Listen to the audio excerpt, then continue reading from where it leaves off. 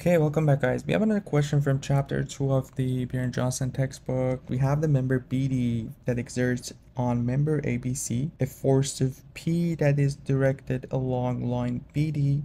We know that P must have a 240-pound vertical component, and in the A part of the question we need to determine the magnitude of the force P, and in the B part we have to find its horizontal component.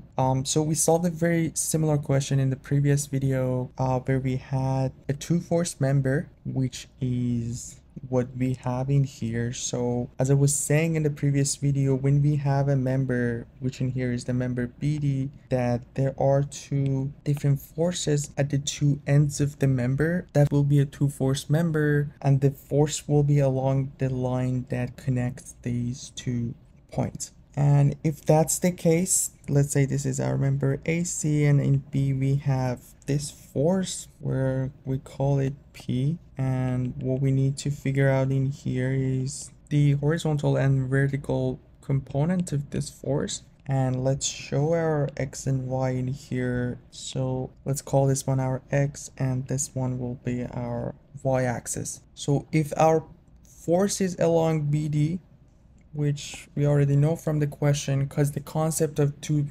force member is going to come in the next chapter, so that's why the question in this chapter is mentioning, but later on we'll see that it won't be necessarily in the question, and we need to figure out that we have a two force member. That way this can help us a lot with the unknowns that we have in the question. So this will be 40 degrees, and the rest of this is pretty easy. We just need to go with the sine and cosine, since from the question we know that the vertical component, or the PY, is 240 pounds. We can start with the sine of the 40 degrees angle, because the opposite will be PY. So if we do the sine of 40 degrees, we will have the opposite, which is PY divided by P. So from here our P will be PY, which is 240 divided by sine of 40 degrees, and this would give us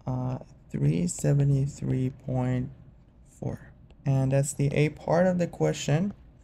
And in the B part we can go with the cosine of 40 degrees, and if we go with that, we'll have this time the adjacent, or PX over P. We already found P, so our PX will be P, which is 373.4 times cosine of 40 degrees, and that's going to be 286 pounds. And that would be the answer for the B part of the question. Please let me know if you have any specific question about this one, or if you have any other better solution to solve this question, and we can go over those in the comment section. You guys take care, and I'll see you in the next video. Have a good one.